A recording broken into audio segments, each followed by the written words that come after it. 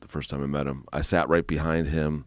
Actually, my brother sat right behind him, and I sat right behind his brother at Game 7 of the World Series in Cleveland when the Cubs beat the Indians.